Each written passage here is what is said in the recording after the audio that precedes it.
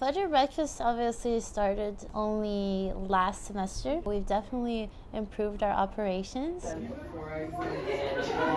Only me and May would cook, and that's when it was a little wild. But again, with time we improved. We figured out what works best, what doesn't work really well, and right now we have a better team.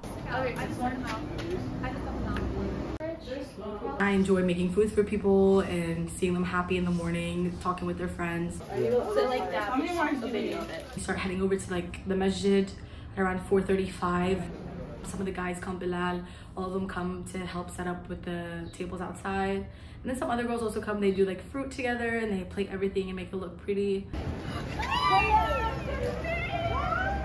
It gets really chaotic, obviously. We're making breakfast, homemade, on the spot, really early in the morning, within an hour or two, for like 100 people. When people pray in congregation, that is equivalent to them praying all night.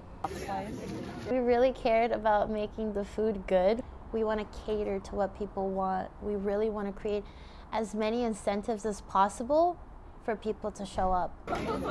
And because I understand this aspect of community and this aspect of home away from home, I see the beauty of doing Fajr breakfast to the best that I can, inshallah. It all comes back to this community.